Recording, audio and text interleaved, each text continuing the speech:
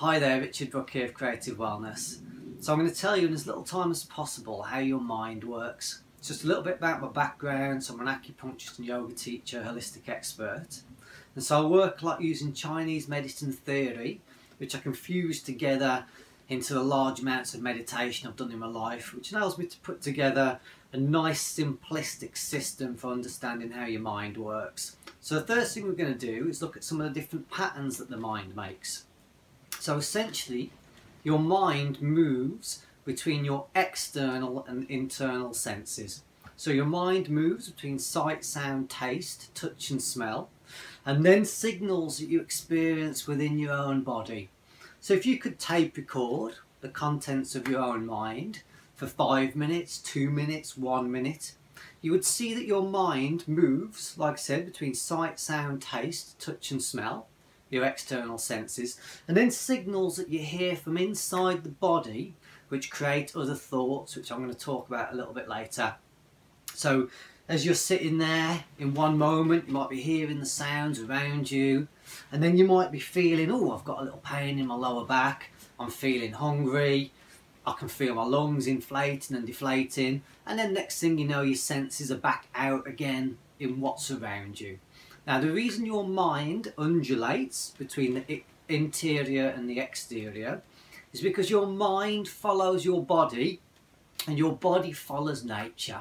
So what we often forget about in our modern world, where we're quite separate from nature around us, is that your body by design is actually part of the natural matrix of life, which has got patterns to it. So this is where Chinese medicine makes things a lot more simplistic than often what Western medicine does.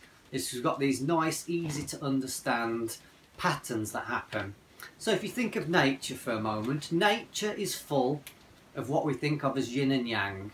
So across nature you've got this sense of expansion and contraction that's happening everywhere.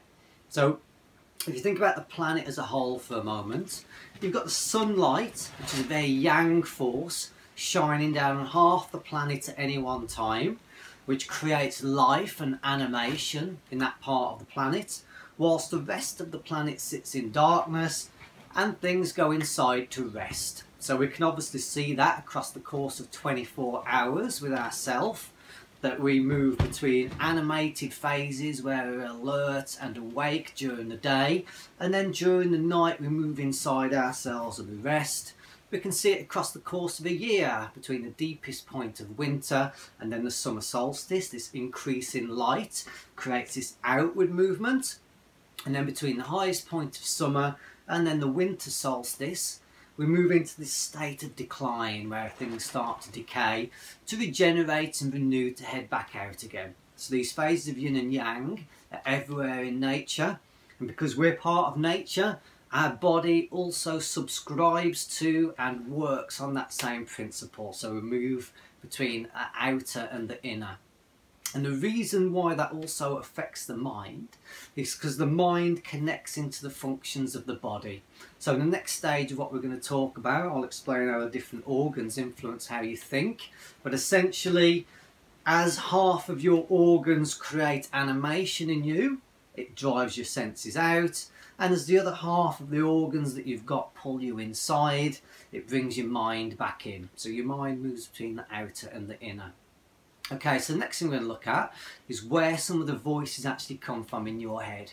So let's scoot back for a little while to maybe when you were first born. Now when you were first born, you would have had direct sensory experience of things without creating the language. Now this is really important if you're someone who overthinks a lot.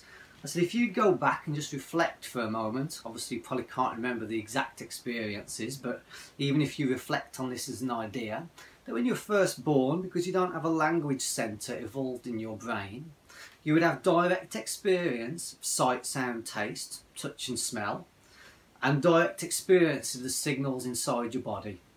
So if you were feeling hungry, you would just feel hungry without being able to create the words, I am hungry. If you're lying in your cot or pram and there's a tiny toy that's got stuck underneath your shoulder and it's irritating you, you would just feel irritated without being able to create the words I am irritated, or I am angry, or I am annoyed. Now over time, as your loving folks will teach you language, and your tutors, and you become educated and the language centres evolve in your brain, you will then start to create language which fits to the experience that you're having, both from the outside, from the sight, sound, taste, touch and smell, and from the inside. So when you're feeling hungry, you've learnt the word hungry, the sensation of hunger starts to associate to that word, so you then start to think, I am hungry. Maybe next time you roll over onto that little toy that's caught up underneath your shoulder, and then you start to think, oh, I am angry. So the essential point here is that the words and images that you hear in your mind are associated to sensations that you feel through the body. That's how language comes about. What can start to happen though sometimes is that the language that we hear in our mind becomes inappropriate or not directly proportionate to the actual momentary experience. So what I mean by that is, when you feel hungry in the moment, your mind creates the language of it, fine. When you roll over onto that little toy, it starts to hurt you, your mind starts to think, that's painful, I don't like it.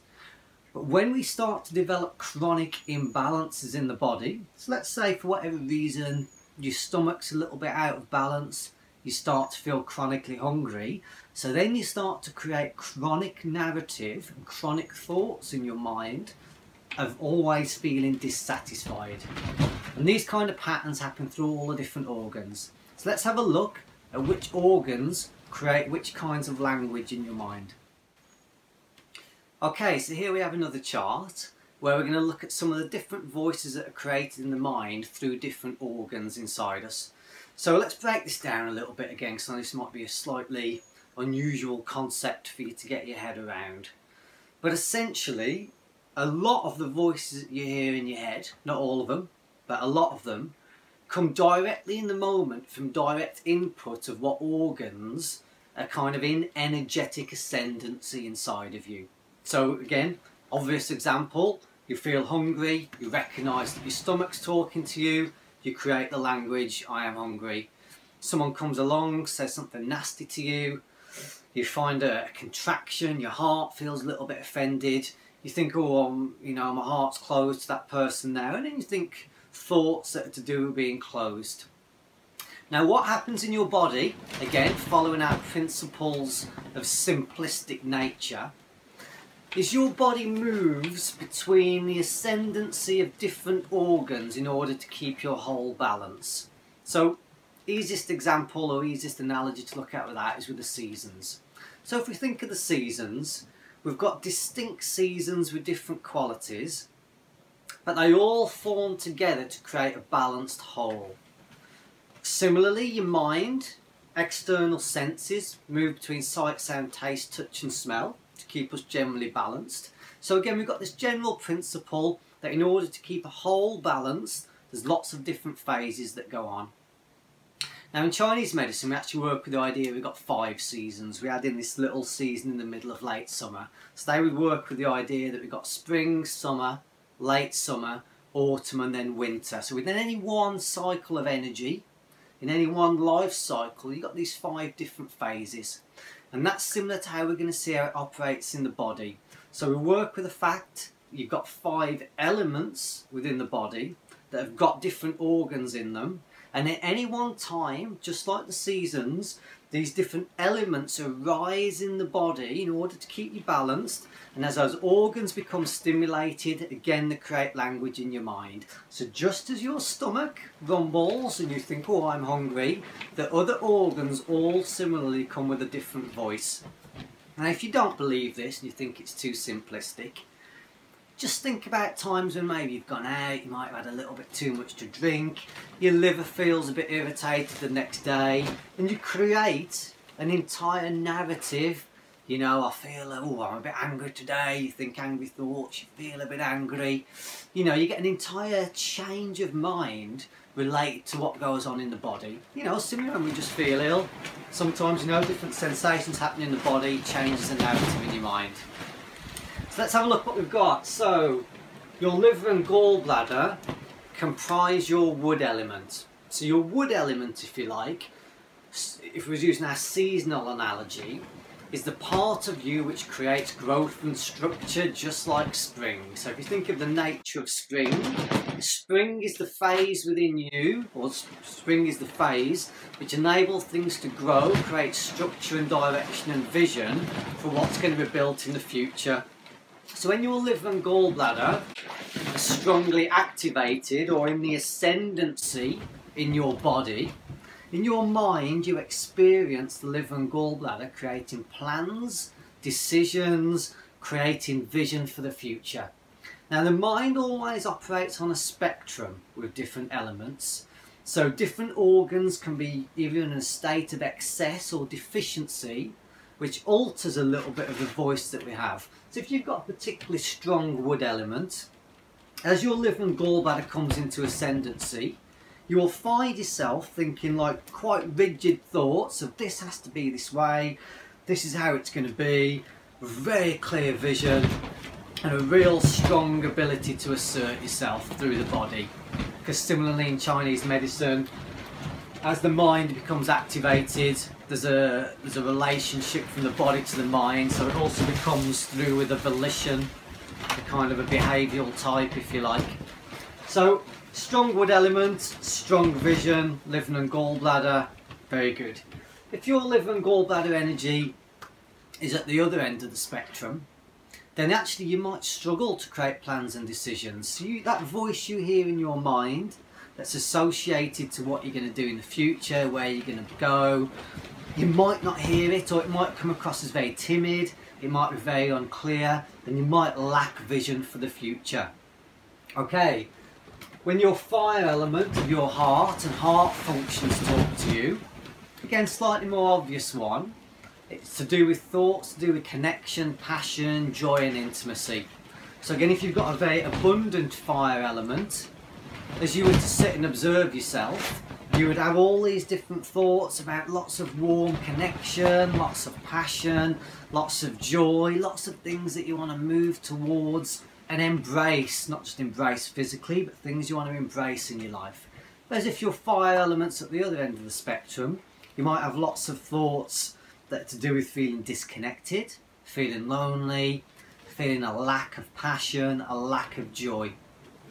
Okay, so next element, spleen and stomach. We've touched on the voice of the stomach, or one of its voices, that when it's activated strongly in the body, you might feel hungry. So yes, it's true that a lot of the other voices associated with this earth element of spleen and stomach are also around that same type of theme of your body's basic needs. So it's lots of thoughts around what you want to eat, how you want to make yourself comfortable, your kind of nest, your basic needs, your ability to empathise with other people. So when you're very much in tune with your own basic needs, you find it very easy to reach out to other people and understand them.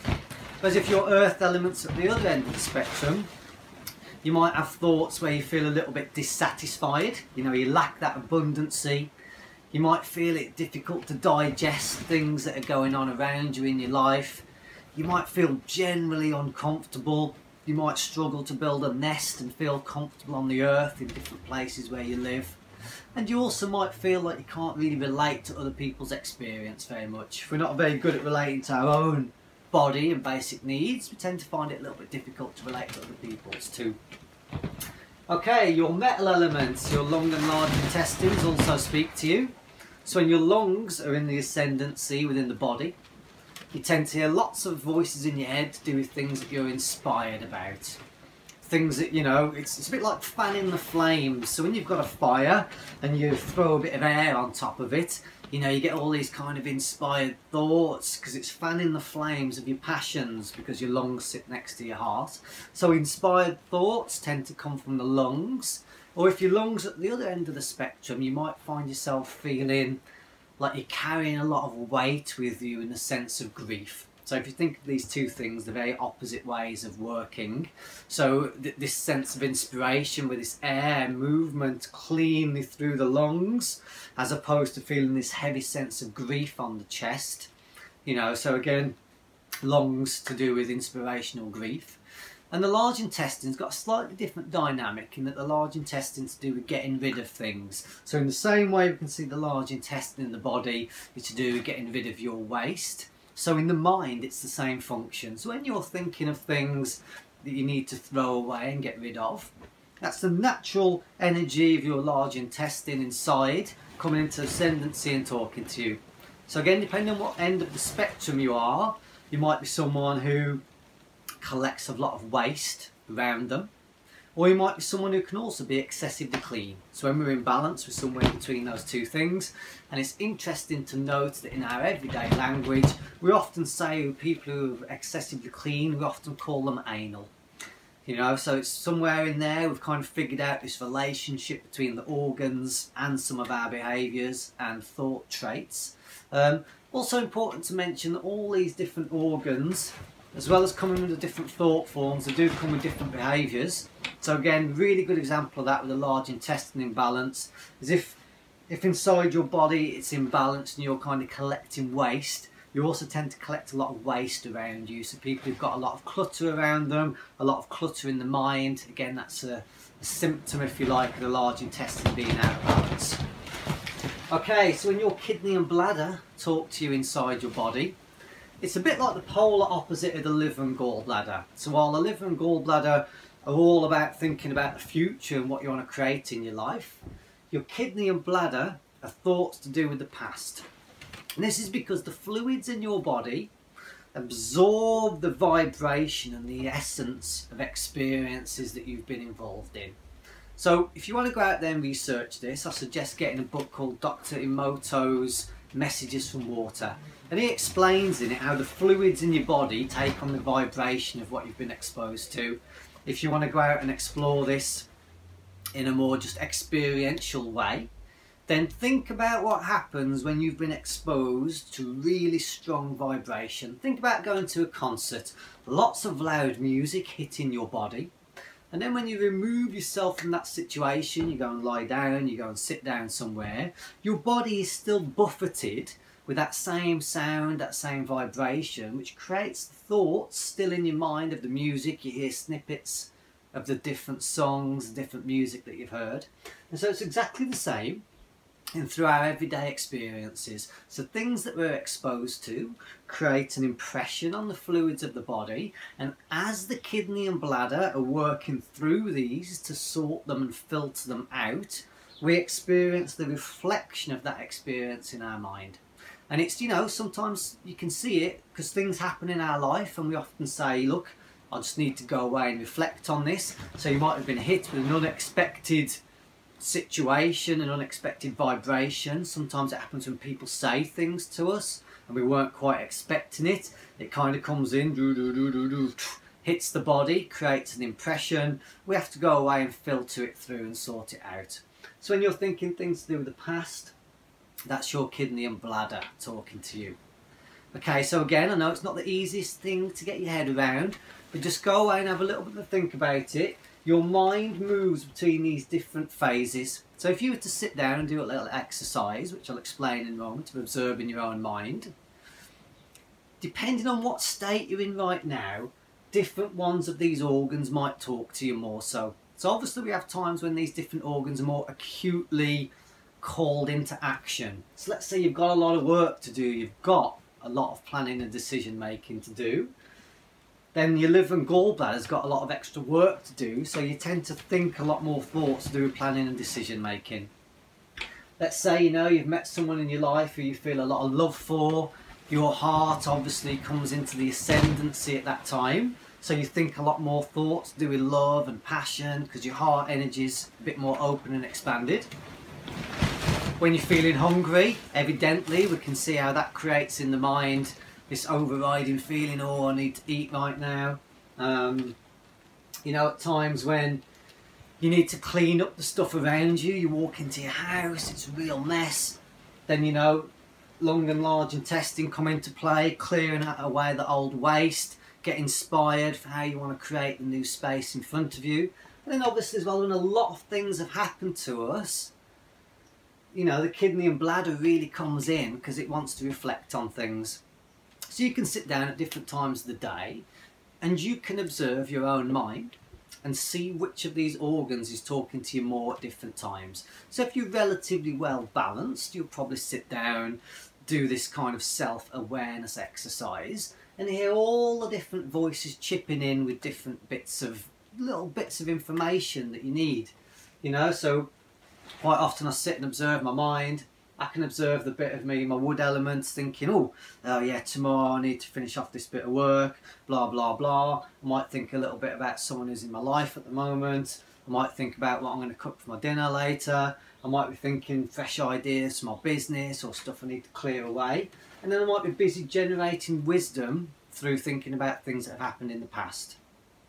Now, why this information is really important is because once you get to know these internal elements, it gives you vital information as to sometimes whether something outside of you is out of balance or whether it's you out of balance. For example, if in your life the plate of your life in front of you is presented beautifully, there's tons of abundant things happening for you, you've got great food, you live in a great place, you know, it's all nice and abundant and full. If you still always consistently get this voice that it's never enough, it starts to tell you really there's not much point in tinkering your life outside. It can actually be the organs inside that are out of balance.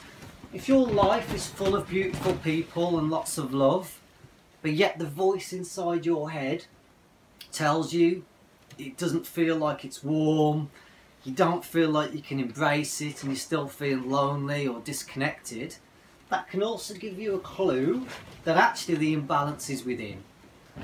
If in your life you're constantly planning the next thing that you want to do all the time before you finish the last thing, liver and gallbladder could be out of balance, your wood element. If every time you come in the house it's full of junk everywhere, you've got 10 years worth of diaries that you can't bear to throw away, you know, lots of clutter, you're carrying all these old experiences in your mind, can be an issue with the metal element. You know, and if you don't spend enough time reflecting on things and you keep making the same mistakes over and over again, or carrying fear, because fear is on the cycle, on the spectrum of the water elements. You either recklessly go out and keep doing things, or you sometimes sit a little bit too far inside yourself. Again, it can be an issue that's generated from within the body. So this is vital information so we can figure out whether the imbalance is around us or within us. Just in the same way you might be conscious that any of your external senses aren't so strong. You know, sometimes we're aware that maybe it's our eyesight that isn't very good. Not so much that the problem with the thing we're looking at, we just come to terms with actually, you know what, my eyes aren't that good. Or, you know, sometimes my hearing isn't that good. It's not the fault of the volume of what I'm engaging with. You understand it's one of your own senses that's the problem. So it's really important to get to know these voices. So right, we're going to do 2 exercises where you can start to observe some of these different patterns that are happening in you right now. So the first one we're going to look at is this pattern of yin and yang. We're going to observe our own mind and how it moves between the outside and the inside. Okay, so I'm going to talk you into an exercise. The first exercise we're going to do is observing this outward and inward movement of the mind between sight, sound, taste, touch and smell, and then back to our internal senses of what's happening inside the body.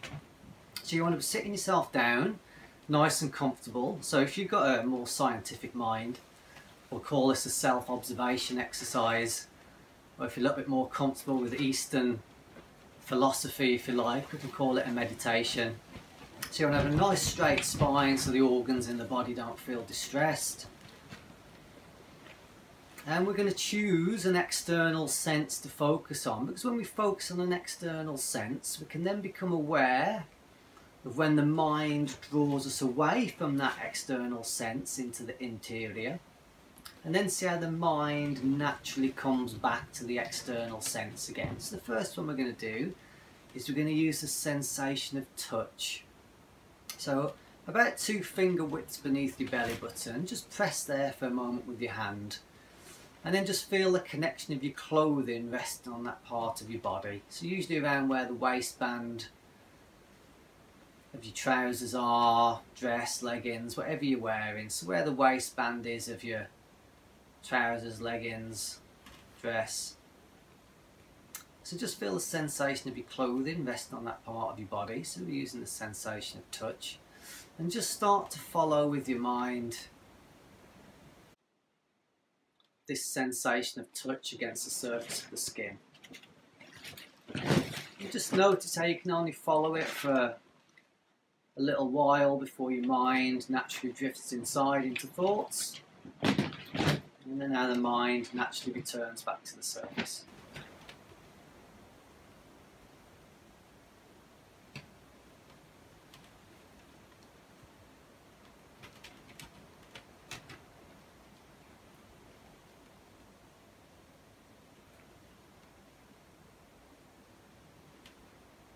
I'm going to do this for around 5 minutes.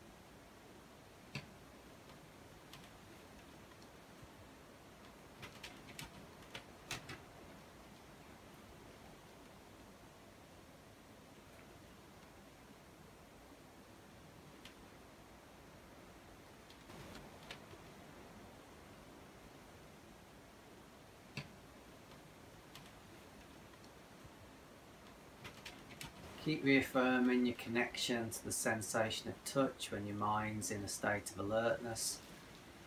Again, just notice how the mind then drifts inside.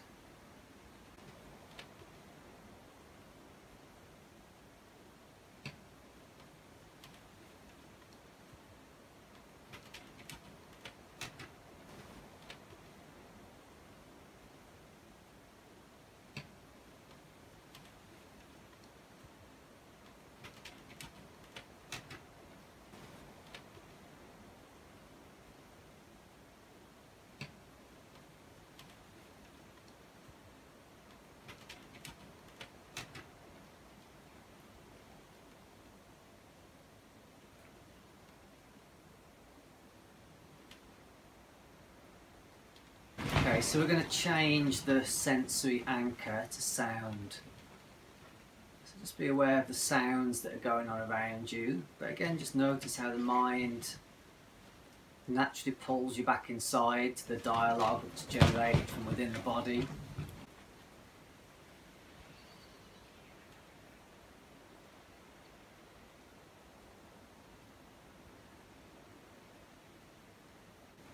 Before returning to the sound again.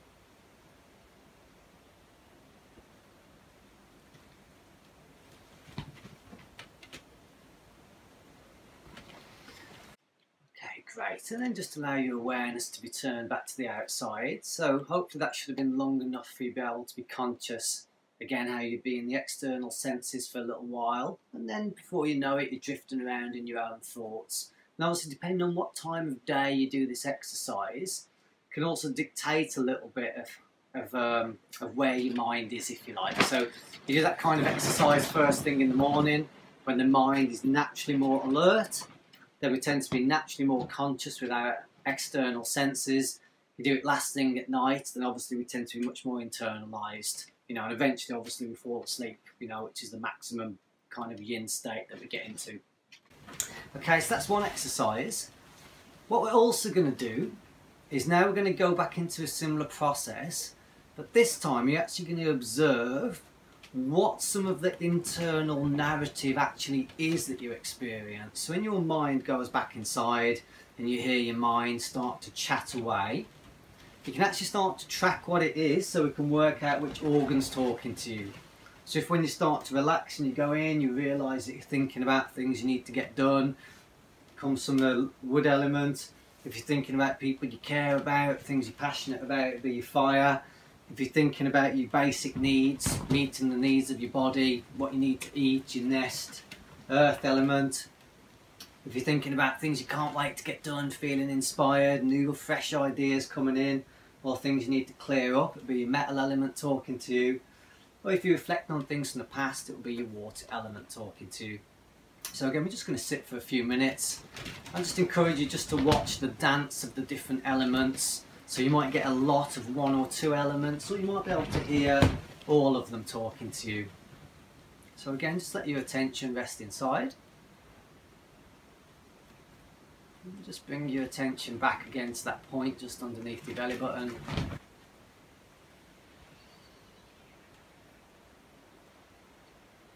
So keep the discipline of keep reaffirming your awareness back to that point beneath the belly button. And you'll notice the mind naturally drifts inside. And then when your attention returns back to the surface, just make a little mental note of what you're actually thinking about.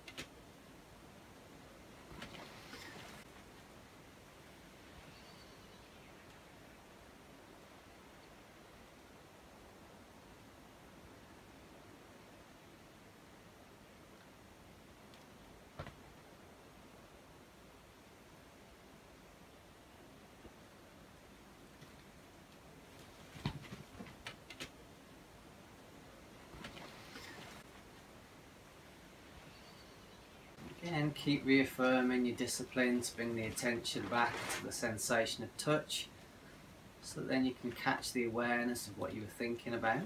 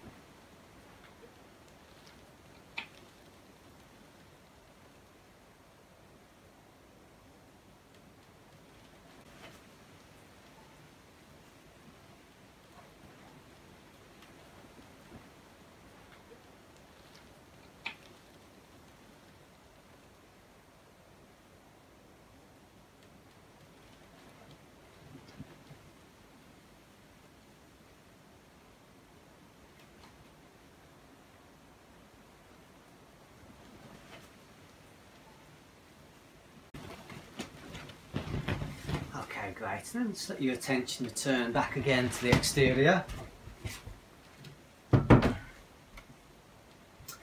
So you might want to jot down some of the themes, the trains of thoughts that you had. The longer you do the exercise for, then obviously the clearer you become about some of the different themes. If you do the exercise on different days, you might get different things coming up.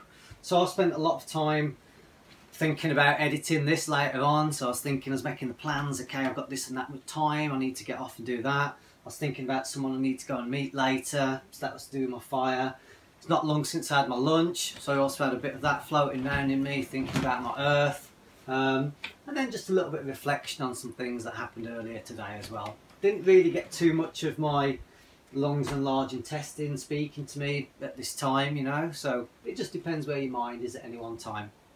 Okay, so that's your organs talking to you directly in the moment and giving you information that you need right now. Going to look at another couple of secondary levels or other levels of what we also experience in the mind. So as well as that direct chatter right now, giving you information, there's also sometimes a whole lot of background noise, repetitive thoughts and repeated sort of experiences that also bounce around in us in a much more chronic way. So in much the same way I was explaining earlier, that the water in the body takes on and absorbs the vibration of what it's been exposed to. So the body as a whole does that. And if things don't really get processed out, that also becomes part of who we are. So in the same way as the organs directly talk to us and are giving off signals all the time. So if you're in a situation for a long period of time, you tend to absorb the qualities and textures of that situation literally into the soft tissue of the body, which also then comes back as repeated thoughts in your mind. So an extreme example of this, obviously, if we've sometimes maybe experienced a trauma that's had a real severe impact on the body, that can kind of bounce around in there for a long time. But also it's more to do with just the chronic exposure to certain situations just generally build up in there and can become a feature of the mind, which if we're not careful can really hold us back. So let's say year after year after year you've walked into a job you don't particularly want to be in, then the atmosphere in there's, you know, not good. You're exposed to that, and whether you kind of like it or not, it kind of starts to soak into you, the quality of that feeling, the quality of that experience. And unless you manage to process it back out the body, which is obviously where therapists come in, yoga, movement, dance, it actually kind of becomes part of who you are and can create this kind of background noise. And when we're much younger, you know, a lot of our early experiences can kind of really soak into us in that way. So we kind of carry the essence and the feel and the vibration of what we've been exposed to in our life. Now, if something particularly traumatic has happened, or if over a period of time we're exposed to something chronic we don't like, that can also cause us to lock up certain parts of the body to try and keep things pushed down into our subconscious. You know, so again, sometimes things happen all of a sudden, the body freezes and locks, and then we can end up getting different fatigue symptoms because we either don't feel comfortable enough in order to open the body back up to allow what it is that happened to us to pass back through, or just the fact of holding that amount of tension in the body also starts to deplete the body. You know, so we can also experience as the background noise the kind of echo of things that we've experienced in the past. Okay, now the last thing we're going to look at, taking things out to a much more esoteric perspective, is if you can sit and observe all the different parts of you. So my premise to you is that you can sit and observe sight, sound, taste, touch and smell, and you can observe the organs talking to you inside the body. So you can observe the organs talking to you in the body in the same way as you can observe your own foot, your own leg, your own arm. Then that dictates really that you are not your mind. It dictates that you have got a separate watcher, a separate aspect of you that's got the ability to witness yourself. It really begs the question, who or what are you in essence? So my particular take on that is when you move into that witness role, when you really withdraw and manage to witness yourself, you're actually sitting in the vantage point of your own soul. If you've got a different take on what you think that is, fair enough, you go for that, but certainly from my perspective, you're having a soulful moment when you're in a moment of insight and witnessing yourself. I hope that's useful, folks. Thanks a lot. Bye bye.